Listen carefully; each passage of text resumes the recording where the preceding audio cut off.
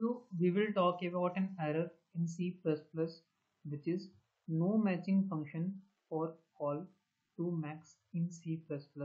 So here, why this error is coming in C++ as max function is allowed in C++. And here we are comparing these two things.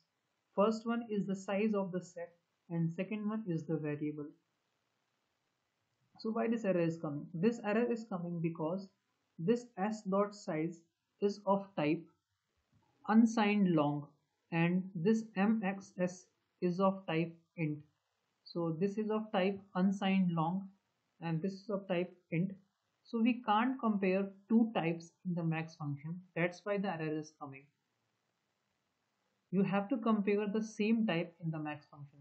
So here what you can do is that you can copy this size into some variable. So s dot size, and instead of writing s dot size here, just put here this ui, because you have transferred this set size into this int variable.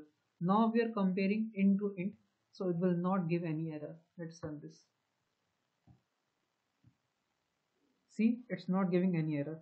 Hope so you understand this video in which we have talked about this error, no matching function for call to max.